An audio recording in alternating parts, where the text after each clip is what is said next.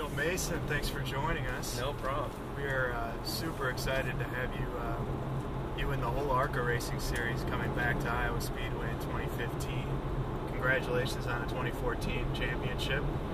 What's it feel like to represent the state of Iowa and win, a championship at such a high level in racing? It feels it's unbelievable at times, to be honest. Obviously I appreciate the opportunity coming out today and having this amazing experience, but just to be from Iowa, I've been here 19 years. This last season was the first year when I left to be away, and in North Carolina, obviously, and that's where the shop is located and everything. But I've started my life here, my career, and everything, and I've known so many people that have helped me through the way, especially family, friends, and just anybody that I've worked with. One time at a racetrack or at a garage or anything to get me to that next step. That's what Iowa's about. Everybody pitches in, and that's what this whole championship was about. Kansas, I ran "Thank You Iowa" on the hood. It wasn't. It was a meaning, like I said, thinking of the people, just because it's been a tremendous amount of work, and just so humble about it. Just can't believe it. I think it's just the beginning, though. I think so too. So tell us a little bit about your racing experience or the history you had here. So you started in ASA? Yeah, I ran a ASA race. I can't remember what year, honestly. I think it was 09. Okay. But I could be wrong. It was, I don't know, I was 15 in 09, so I was pretty small. Did you have your driver's license yet? No, but permit, though. Permit, yeah, all right. Cool fact. I got my permit the first. Homestead. What kind of music are you listening to?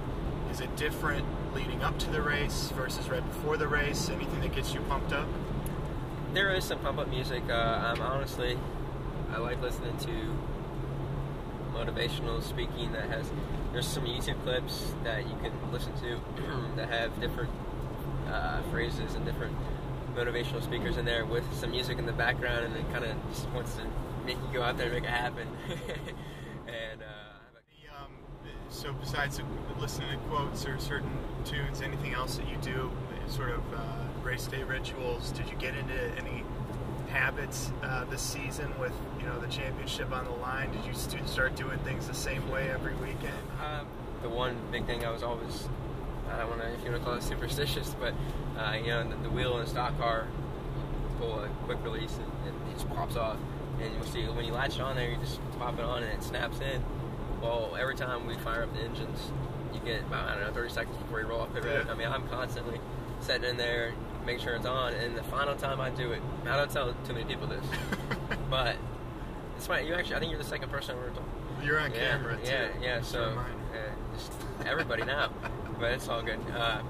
Last time I do it, the last round or whatever you call it, right before we get the put off, I pop it off 3 times for Dale and her.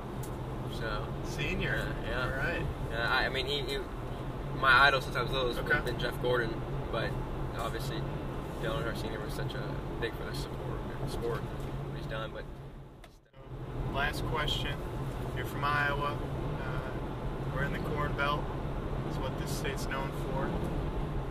How do you like your corn? Is it creamed? Is it mealed? Is it mashed? Is it on the cob? How do you like it? I like, on the cob, sweet corn with a ton of butter. All right. Or cream corn works for me. Those two are perfect.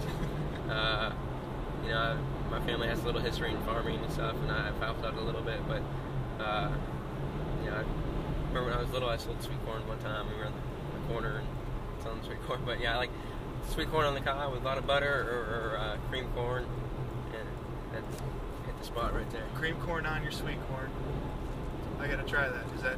Oh no! I mean, you're going okay. Oh, yeah, well, maybe we can do that. Yeah, could we you, can. Could you put cream corn on the cob? I guess you could, because then it with butter. Yeah. Well, then I might want to try that next time I have the opportunity. Corn on corn. Yeah. Double the corn. All right. Well, thanks for the laps. Yeah, thanks I appreciate for taking it. The time. Yeah. Thank you.